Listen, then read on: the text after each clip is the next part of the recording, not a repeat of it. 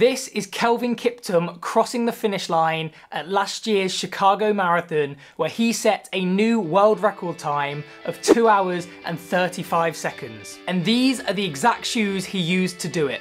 It's gonna be a pretty cool video.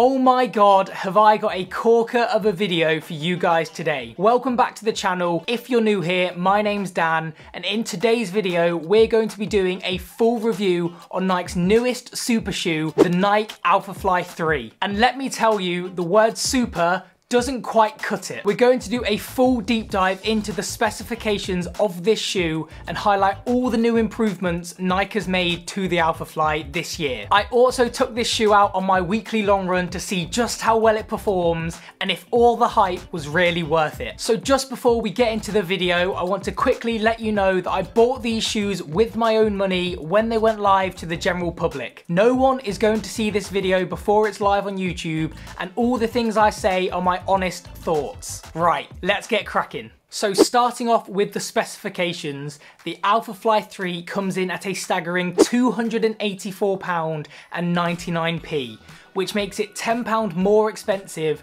than the previous version of the Alphafly. This makes it one of Nike's most expensive super shoes and one of the most expensive carbon shoes in today's market. The weight of the Alphafly on Nike's website comes in at 218 grams for a men's UK size 9. This supposedly makes it 31 grams lighter than the Alphafly 2, which weighed 249 grams for the same shoe size. Now, I personally wear a size 9.5, and when I weighed my shoes, they came in at 226 grams, which still makes them 23 grams lighter than the previous version of the Alphaflies. In fact, I'm pretty certain I read somewhere that this is Nike's lightest ever shoe. In terms of stack height, as you'd expect, you've got 40mm worth of ZoomX foam in the heel, and then in the forefoot, you've got 32mm worth of foam, along with the Air Zoom units. And for the first time ever, this is all done in one continuous sole of the shoe, but more on that later. This gives the runner a 8mm heel toe drop and provides so much cushioning and responsiveness underfoot. It's just so pretty to look at. Right, let's move on to have a look at some of the improvements made to the Alphafly in its third generation. So going back to the point I made about the continuous sole on the Alphafly 3, this is one of the first improvements of many Nike has made this year. I, for one, never really liked the chiseled design on the first or second iteration of the Alphafly, and I was actually more drawn to other carbon shoes because of it. But someone at Nike clearly had the same thoughts as me, because I genuinely think that the continuous design looks so much better. This leads me nicely onto improvement number 2, which is the wider carbon fiber fly plate that is now found in the sole of the Alphafly. Thanks to the sole of the shoe's continuous design, Nike was actually able to incorporate a much wider carbon fly plate into the sole of the shoe, which not only offers more energy return, but also offers so much more stability under the runner's foot. The third and final improvement to the sole of the shoe is Nike's brand new Fast Shot outsole, which offers so much more traction and grip on a variety of different surfaces. I didn't think that it would actually make that much difference, but I actually picked up on it quite a lot during the run test in a later part of the video. Moving on to the upper part of the shoe, we have the brand new Atom Knit 3.0. The best way I can describe how this looks is it's like frozen spiderwebs, but for your feet. At a first glance, it doesn't look like there's going to be enough material there to keep your foot sturdy and secure. But surprisingly, it's actually super stable and is one of the key factors in making the Alphafly 3 as light as it is. And then finally, in the heel of the shoe, we have a pair of lofted Flyknit heel pods, which have been incorporated to help support the heel and the Achilles of the runner. They feel a lot comfier than the heel pods in my Vaporfly 3s, so Nike have clearly pushed it this year when it comes to making a shoe that's not only fast, but is also super comfortable to run in. Now, it's all well and good hearing about the specifications and improvements made to the Alphafly 3, but personally, I'm someone who wants my proof to be in my pudding, if you catch my drift. If you don't, I'm on about taking them on a run test. Now, I won't lie to you, When these shoes finally arrived, I was genuinely like a kid on Christmas. I was twitching to take them out the box and try them on a run. Now the UK got hit with some pretty severe rain over the last week or so, and ever since the roads have been caked in mud, which probably isn't the best environment to take a white pair of shoes out running. But I'm impatient, so I took them on a run anyway. I took them on my weekend long run last Sunday, which equated to 11.4 miles in total. 3.8 miles easy, 3.8 miles steady, and then 3.8 miles at marathon pace. It's by no means a massive workout, but it was long enough for me to break the shoes in and get a genuine feeling of how they are when they're on my feet, so I can share my thoughts with you guys. I'll let you watch the run footage and then I'll share the splits and my thoughts with you straight after.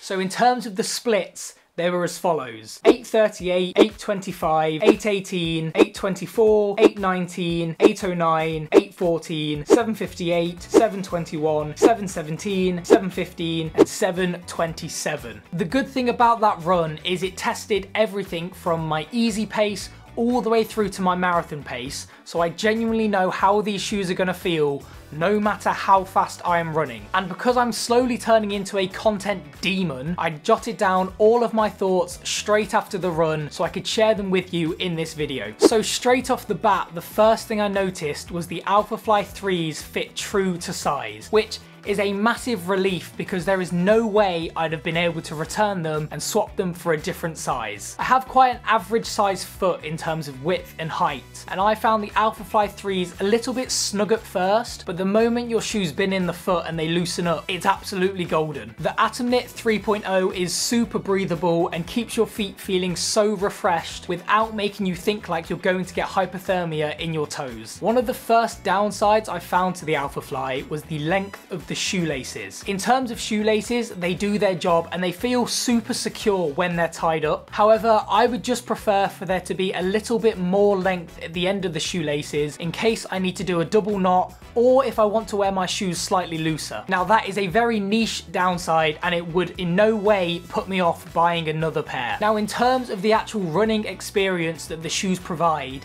it's genuinely elite. The combination of 40mm worth of stack height, a massive carbon plate and a super lightweight framework makes this feel like a marathon runner's dream shoe. If you've watched any of my previous running videos, you'll know the majority of my training is done in the Invincible 3s, which weigh a staggering 90 grams more than the Alphaflys. And I tell you what, that 90 gram decrease makes so much difference on a long run. Now, moving on, let's talk about the Air Zoom Pods. I always thought people bought the Alphaflys just so they could have the Air Zoom Pods and look a little bit cooler at their park run, but it turns out they actually do more than I initially thought. During my run, every time that my foot hit the ground, these pods would compress and then snap back to their original position, which almost gave me a boost of energy in every single step I did. And weirdly enough, this made it quite hard to run slow, but made it so much easier to run fast, which doesn't sound like it should make sense, but once you try the shoe, you'll know what I mean. So I would like to formally apologise to anyone I have judged for buying Alphaflys because it turns out the Zoom Pods are for more than just looks. However, the Zoom Pods aren't perfect. If you're someone who runs without headphones, you might want to get ready to hear a lot of squeaking. As soon as I started my run, I noticed quite a lot of squeaking noise coming from one of the Zoom Pod units. Now, I don't know exactly which shoe was making it, but it didn't disappear for the entire run. This seems to be pretty common amongst other reviews I've watched and read over the last week or so just bear it in mind when you're buying the shoes. Honestly, it feels like I haven't even scratched the surface when it comes to reviewing this shoe, and as I put more miles on them throughout my training and my races, I'll be sure to share all of my thoughts along the way. All of the downsides that I've found to this shoe so far have been very specific to me and are very niche to the point that it would not put me off buying another pair. Overall, the Alphafly 3s are so much better than I expected them to be, and as a beginner marathon runner, I cannot wait to put more miles on them and race in them in Manchester. People are going to think I do this on purpose. This feels like a bit of a pinch me moment because never did I think I'd be reviewing a pair of Alphaflys for this channel, let alone a pair in the prototype colourway. Speaking of which, I read somewhere online that all the orange parts found on a prototype Nike shoe shows where all the innovations to the design have been made. Can someone in the comments let me know if that's true or not, because it's quite a cool fact. As you can probably all guess, the Alphafly 3s are going to be my choice of shoe for the Manchester Marathon in April this year. I do, however, plan to test them on some smaller 5 and 10k races prior to the marathon. The smaller races are also going to be a great chance for me to test my race day kit and pretty much do a dress rehearsal of what I'll be wearing on the day. Now, for anyone who missed out on the first launch of the Alphafly 3, Nike have already released the next launch date for the new colourway. I believe it's sometime in early March, so if you have any other questions that I haven't answered in this video about the Alphaflys, please let me know and I will do my best to give you the answer before the next launch date. That does sadly bring me to the end of today's video. I really hope you've enjoyed it because I have had an absolute blast making it, and I really hope you've learnt something new about Nike's newest super shoe. Please consider leaving a like on the video as it helps me so much more than you think, and it really does mean the absolute world to me. And if you want to see more videos just like this from me in the future, maybe consider hitting that subscribe button whilst you're down there. I hope you all have a great rest of your day. I'll catch you all in the next one, and don't forget, no bad days.